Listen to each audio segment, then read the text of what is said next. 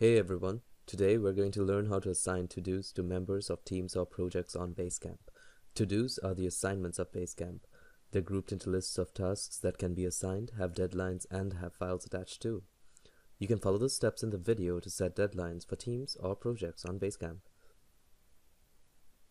On the Basecamp homepage, click on the team you want to assign things to.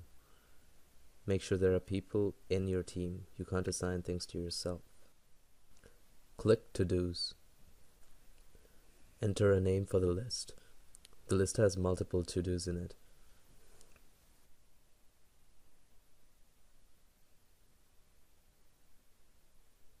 Type in any other details you want to add about the list in the field below it. You can add files as well if they are needed for the list. When you are done with your initial setup, click Add this list. This page is where you set up all your individual tasks or to-dos and assign them. All these tasks are grouped under the list you just created. Enter a name for the to-do.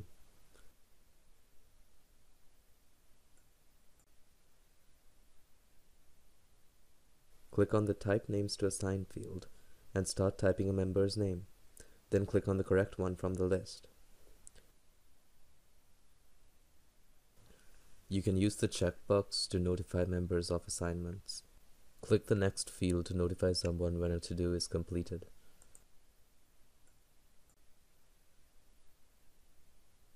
You can also set due dates for to-dos.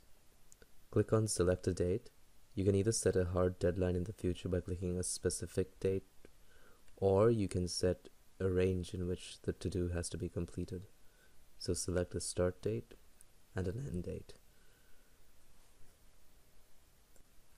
Add notes to the to-do with extra information like steps. You can also attach a file to the task. To attach a file, click the paperclip symbol and choose a file from your computer.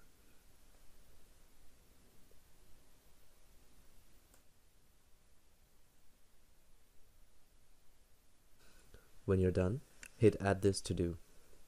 Your new list with to-dos is now in the to-dos page.